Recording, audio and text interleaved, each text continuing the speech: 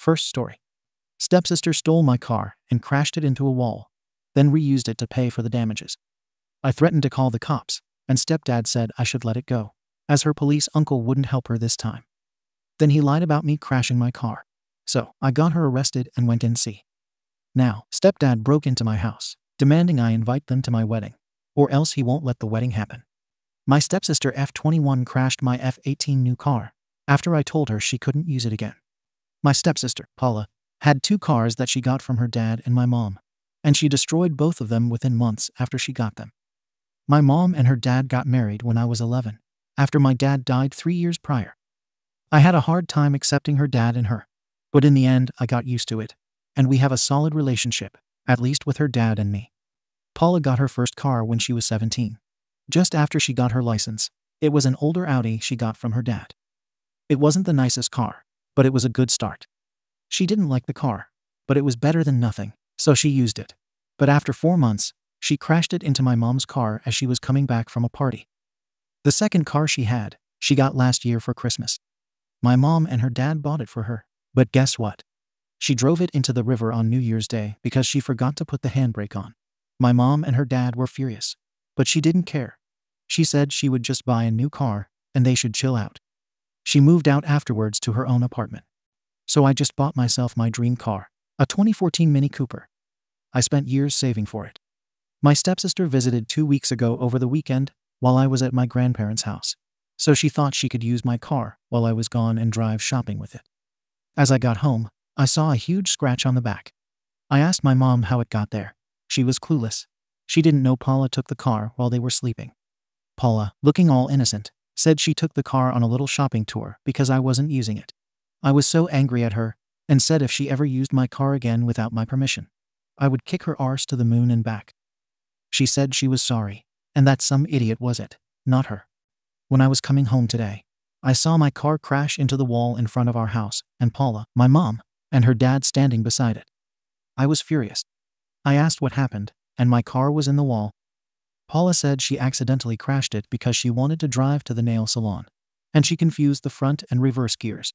I exploded. I screamed at her that I wanted her to pay for the car, and that she was a horrible person because she didn't even look guilty for destroying my car, and she should never drive a car again in her life because all she does is cause accidents. I stormed away and looked into my room. Her dad said I should forgive her and that it was an accident, but we were sisters. I was shocked and so disappointed in my mom because she said nothing against it. I said that she wasn't my sister, that I would never forgive her, that I would move to my grandparents, and that she should better pay for my car or I would sue her. He said that I was a brat talking to them like that, and that not forgiving her would make me a bad human being. So am I the arsehole for not forgiving her? Verdict: not the arsehole. Relevant comments. View Entrepreneur 383. NTA, she stole your car for a second time and wrecked it. I'd report her to the police for theft, then file a claim on the insurance, letting them know the damage was done during the theft. But in all seriousness, why the hell did she have access to the keys in the first place? OP, I'm going to the police tomorrow, and hopefully all goes well. She got the keys to my room. I have a key holder there, so she just grabbed them while I was gone. Dubs and 49ers. Does she even have a license? Insurance? OP. She got her license after her 3rd try and almost got it withdrawn for speeding. But my uncle works at the police station, so she always gets out of trouble. SageGreen 98. NTA. She stole your car, drove it, and then wrecked it. She did not have your permission to use it. Therefore, it was stolen. Personally, I'd report her to the police and press charges. If that doesn't get her attention, then I am afraid nothing will. The facts are clear. No permission to use it plus person uses it anyway = theft of car. Update 1. Next day. Trying to do this update again hopefully. This will go out. Today morning, I got a call from my stepdad saying Paul came crying and drunk driving in a car to them and begged him to try to change my mind to the police because she doesn't want to get into trouble. He said if I go to the police, my uncle won't do anything for me and that I'm no longer welcome at home. I just got back from the police station and filled out a report of theft and damage to property again. Paula turned out, and her dad called the police and said that I would frame her and that I crashed the car into the wall. So I'm on the way to a lawyer to help me with all of that. I also called my insurance company, and they said that would work for getting me the money I deserve. I'm now living at my grandparents' house and will distance myself from the rest for a while. Some of you had some questions about stuff. So I don't know why my mom didn't say anything against Paula and her dad. She's normally very vocal about her bad driving skills. Paula got both cars bought for her because she doesn't have the money to buy one herself. But I had, so they only bought her the cars. When she crashed into my mom's car, she damaged only the right side of the car, so my mom wasn't that pissed at her. Paula always got out of trouble because my uncle always got her out of it. She got her license after the third try, and only after my mom helped her out did she get into an accident when she drove my mom's car and went to the hospital for a broken leg. But nothing really happened to the car. I will update when something happens. And thank you for all the support in the comments. It helped a lot. Small update. I just found out that my stepsister tried to fight my mom after she contacted me and wanted me to come back home. She's in the hospital right now because Paula broke her nose. I'm now on my way to her, and I hope she's alright and sees what kind of person she really is.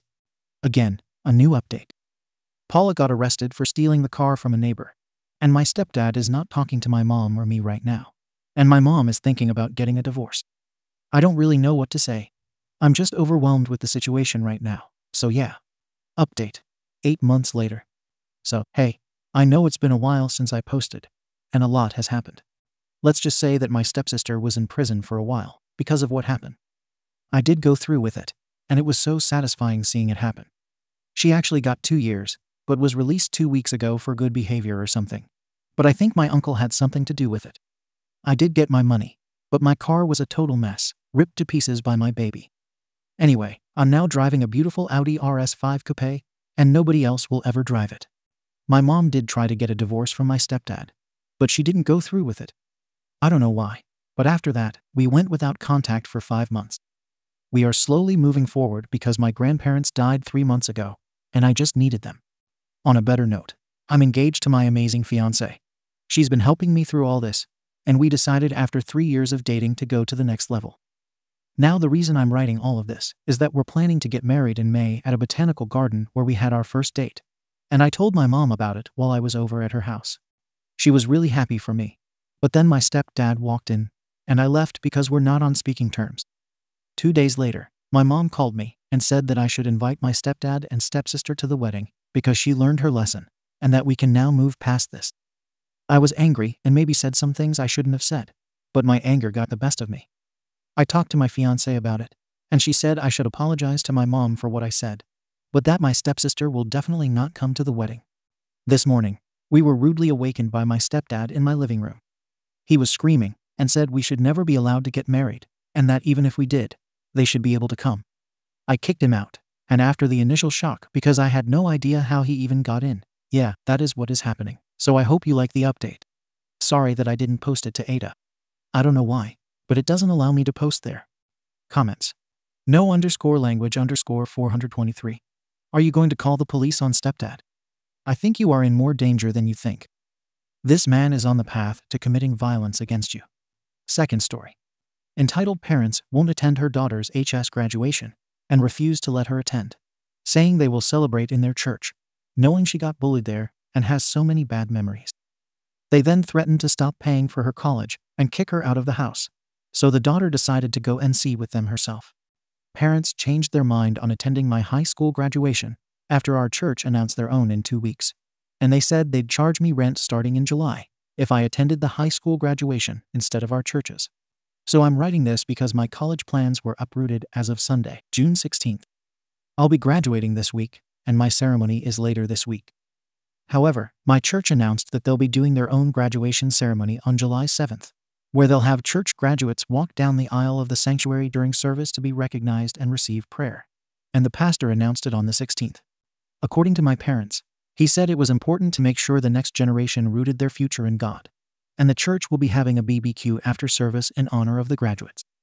However, I haven't attended church since I was 16 due to an incident I'll explain later. But my parents seem hell-bent on making sure I attend, not just the church graduation but church from now on too. And they added strings to prior agreements that were never attached. Before the church graduation was announced, my parents agreed to split tuition with me to attend a community college upon my finding a job this summer. I planned to transfer afterward to finish my bachelor's. However, after the announcement, My parents said they weren't going to attend my graduation, and that I wasn't allowed to either a complete 180 out of nowhere. We even invited relatives to attend from out of state. But my parents already told them to attend the church graduation instead, and I feel like they pulled the rug from under me. When I said I still planned to attend my high school graduation with friends, they threatened to rescind their offer to pay for college if I went and didn't come to the church one. And I just feel blindsided by this. When I tried to explain how they changed their minds out of nowhere, they said that the pastor talked about how people lost their way in college by disregarding faith and morals, so they weren't going to pay for me to go and change because of worldly influences. But when I said that I would pay for tuition myself without them if I find a job while still attending the high school graduation, they said they'd charge me rent starting in July, which is unfair because I'm yet to find a job. I've been applying like crazy the past few weeks, and I have a few interviews lined up too.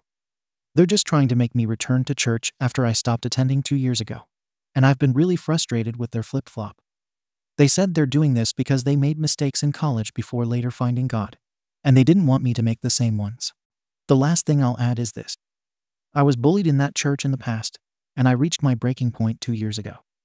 The youth had a campout on the grass behind the church, where I was hazed by this really annoying girl, and no one did anything, including the assistant chaperone in our tent. There were stupid pranks that were made in good fun.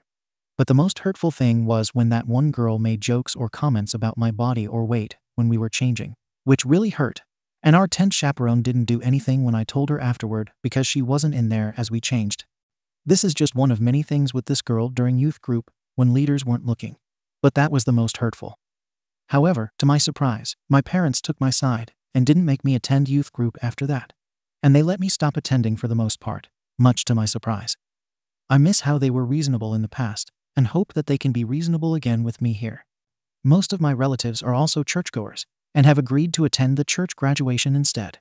And I just need advice because it all happened so fast. And it especially hurts that they don't want to attend my high school graduation. My friends are in high school, and I don't consider anyone in our church's youth group to be my friend. So of course I want to graduate with my friends, but I can't pay rent in July as they're threatening because it's just a few days away, and I need advice on how to get through to them. Update. My parents moved the goalpost and threatened to put my things outside on the night of my high school graduation if I attended after venting to a relative. So I decided not to attend to preserve my mental health.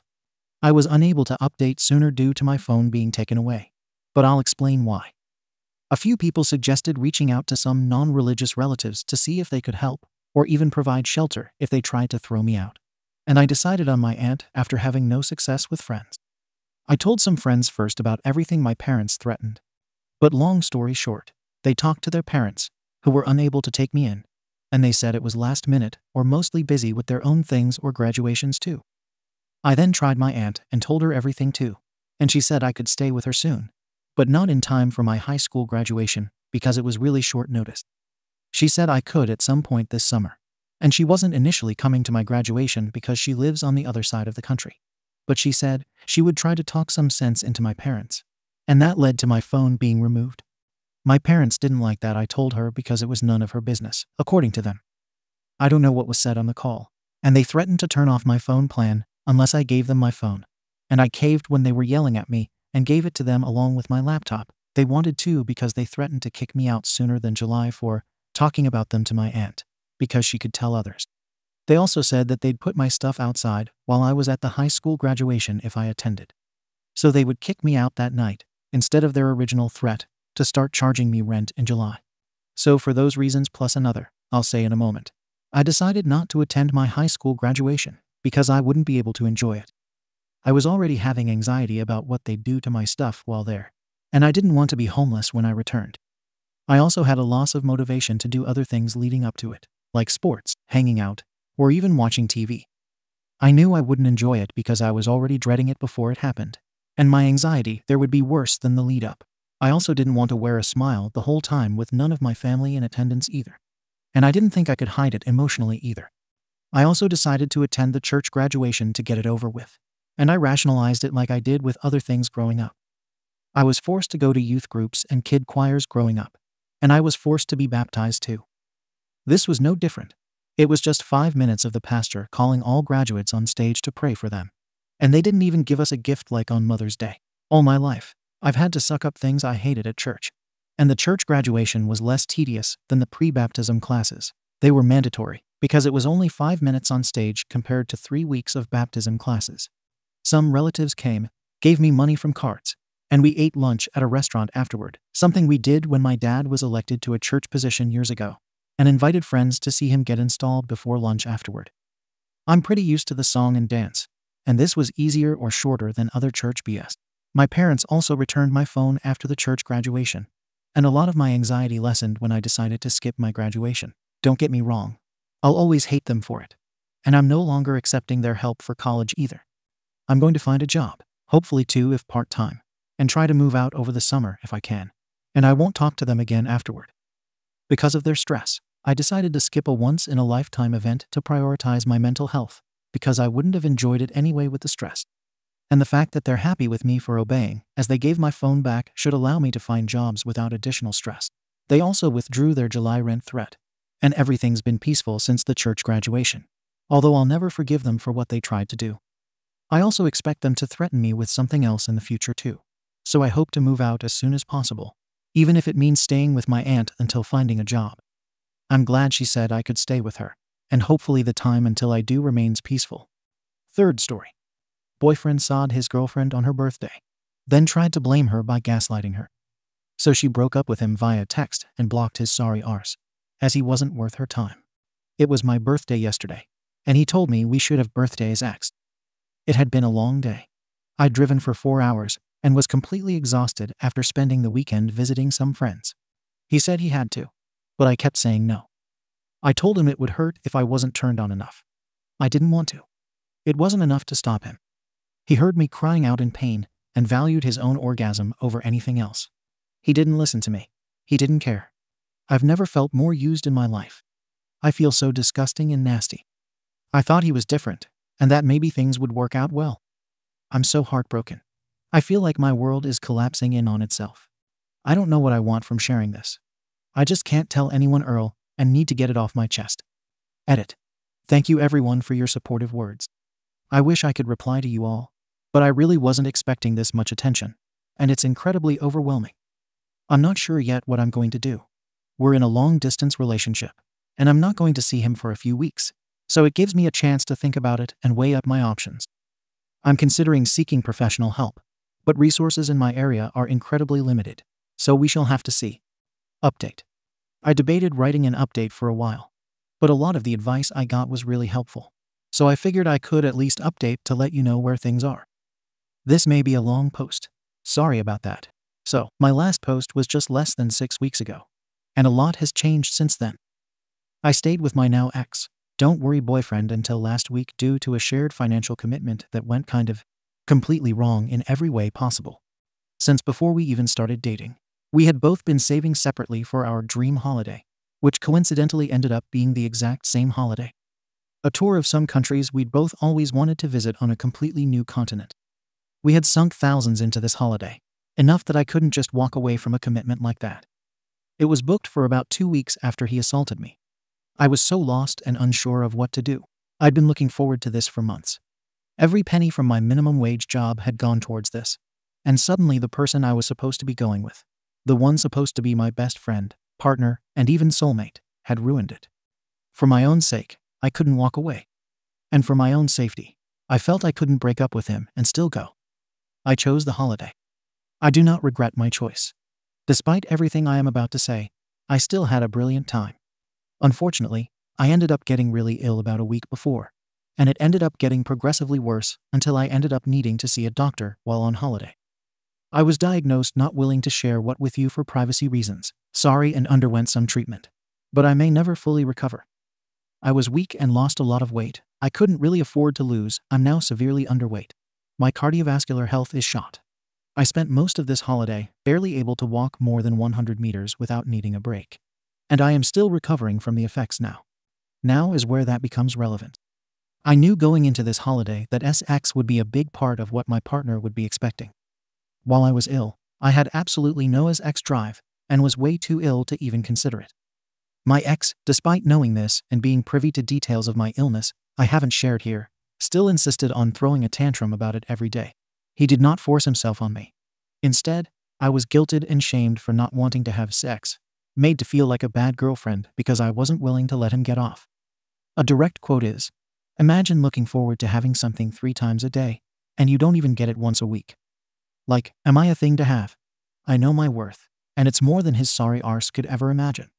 It's laughable almost now, in hindsight.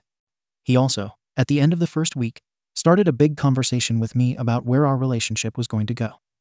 He made up a bunch of lies. I know them to be lies because he actually admitted it to me later on, telling me how he'd thought of breaking up with me, how we'd been in a rough spot for a few months, and how he was starting to resent me.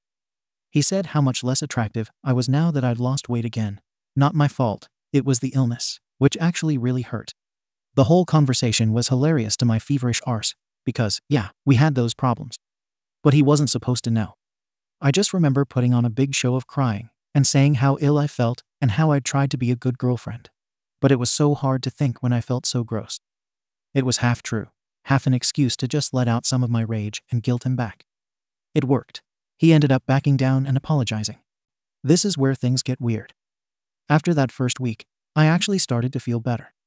Not normal by any means, but definitely better than before. It was like my ex completely shifted.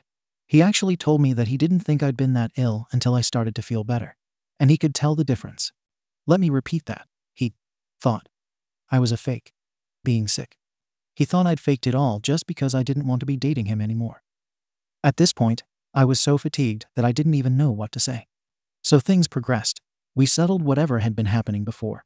And as I started to feel better, we started hanging out a lot more like we used to before everything happened. This hurt more than anything else, I think. It was a reminder that, despite him assaulting me, he was still my best friend at one point. The person who knew me better than anyone. And then he switched more to a weird kind of almost mental abuse. I don't even know. So I'm just going to list things that he kept doing. And you can make your own judgment. Kept being incredibly condescending and acting like I was really stupid. Examples include, if I found directions to somewhere we were going, he'd always have to double check himself just in case I was wrong. I never was. Also, if I made a mistake, that is, one night I went to pour some leftover drink down the sink, without realizing the hotel housekeeping had left the plug in so it didn't drain. I was made to feel so stupid for it. Despite it being an innocent mistake, he would also use this incredibly condescending tone, talking to me like I'm 5 years old. I repeatedly told him off for this, and even used the same tone back to him several times where he would snap at me. He kept calling my body ugly, saying he couldn't wait for me to gain the weight I lost back, so he could be attracted to me again. I've always struggled with my weight and eating. I battled anorexia for years and recently got over a pretty bad relapse. And having lost this weight and hearing so much about it has really badly affected me. I told him this, and all he would say was something along the lines of how he was just being honest. For any activity I wanted to do that he didn't, I was made to feel so awful. We had both agreed prior to the trip that we would have to compromise on activities we did. But any time I wanted to do something he didn't, he would always act all angry and standoffish towards me, acting like I was being so horrible to him for dragging him somewhere he didn't want to be. Repeatedly denied me access to food or drink when I was too weak to get it myself. With the lack of appetite and weight loss and the heat of the countries we were in, I often got lightheaded, and he would simply try and make me power through it, rather than let me get something to eat or drink, even if we were passing a food stall or shop. I am genuinely lucky I didn't faint because I don't know what he would have done. The list goes on. But this post is already long enough, so I'll stop there. It was so incredibly weird. Like 70% of the time, I would get the guy I fell in love with. My best friend. The other 30% was this miserable bastard who must hate me. We arrived home a week ago. We separated, and the second I got off the train, despite being exhausted after a 20-plus hour journey, I drove 4 hours up to my best friend's house and told him everything. I was scared before, but the behavior this trip showed really cemented that I needed help dealing with everything. I was so scared to trust him, but I'm glad I did. He held me while I cried and made us both dinner, and then we watched Criminal Minds while brainstorming a plan. His housemate, another close friend of mine, joined us at one point, and they helped me come up with a plan to break up with him. And I did. Over text. Which felt incredibly cold, but he didn't deserve more of an explanation. I told him everything that had happened, including what he did to me before the rope. I have never felt more sick sending a message, but I did it. I am free. It stinks that things happened the way they did. I had such high expectations for this holiday. and the reality was a little humbling. I still had a brilliant time, though. It truly was amazing, and I have decided I will be going back in the future with better company. Thank you to anyone who has read this far. I don't know how much is relevant. I just figured you guys talked some sense into me before, so you deserve to know the full story of what happened. Anyway, now I'm going to go back to sleep and focus on recovering before I start work again. Thank you for watching the video. If you are interested in listening to these kinds of stories, we've got more in store for you. Simply subscribe to our channel, hit the like button, and share it with your friends.